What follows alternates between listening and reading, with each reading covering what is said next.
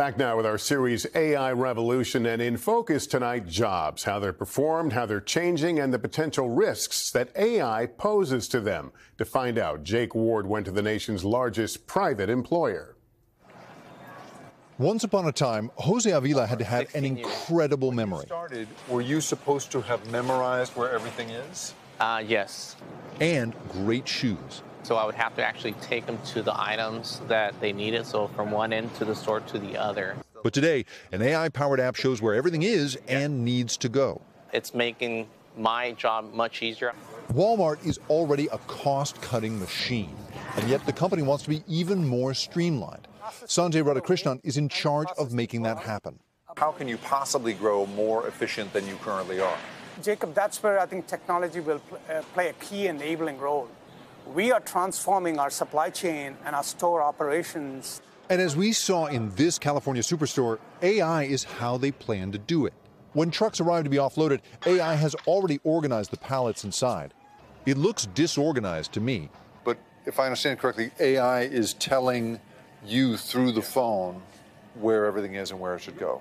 Yes, we'll have to open up our camera and hold up our work device, and then it's going to tell us what boxes need to go out. Sensors in every aisle spot things as small as a freezer door left open. And AI even organizes the shelves. Then we can learn and say, okay, did two facings of this do better than maybe putting another brand in there or another flavor in there, right? Walmart is the nation's largest private employer, and what they decide to do when it comes to efficiency sets national standards. So when they decide to adopt AI, it has implications for the whole country. And that, of course, raises a crucial question for workers.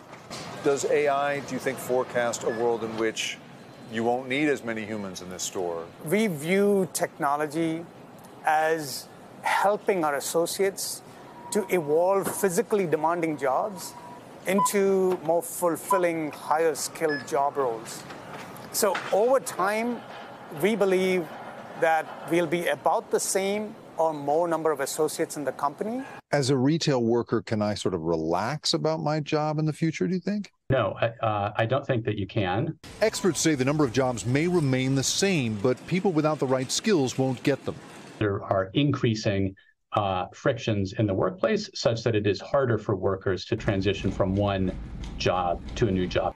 Avila, the store lead, says workers here are happier in the age of AI. Our headcount and our turnover is much better from 2 years ago. Yeah, much better. Now we'll see how working in a world of low prices and high efficiency compares to shopping in one. Jake Ward, NBC News, Gilroy, California. Thanks for watching our YouTube channel. Follow today's top stories and breaking news by downloading the NBC News app.